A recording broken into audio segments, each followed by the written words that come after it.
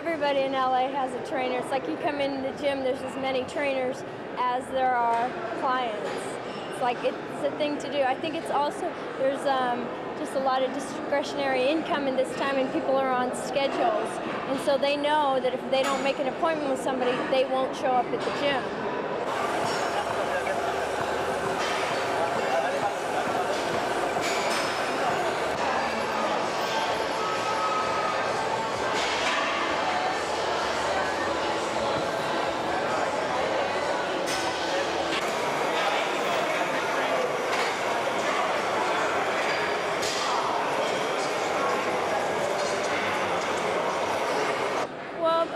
Obviously, because of the movie industry, a lot of people are making a living off their body and also the way they look, and so they have to stay fit. For them, that means more jobs, more commercials, more movies.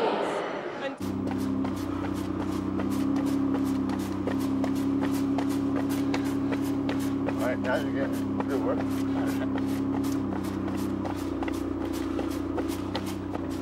Now when I do this, I want you to pick up the legs like this, okay? That's a good speed. Hold that. Pick them up. Because like you go to school, you don't really want to pick a classroom with the thousands of pupils and just one teacher. I would rather the less students, the better you can learn. I'll throw a jab, I'm throw a right hand, jab, give it two. Good. Give me three. That's it. All right.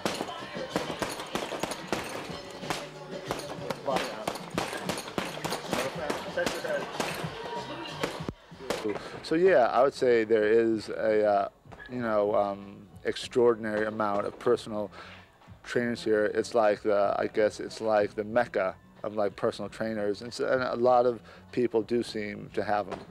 You know, it's almost an image thing. Like, who's your personal trainer? And you compare notes. Do you have a personal trainer, Peter? Yes, I do.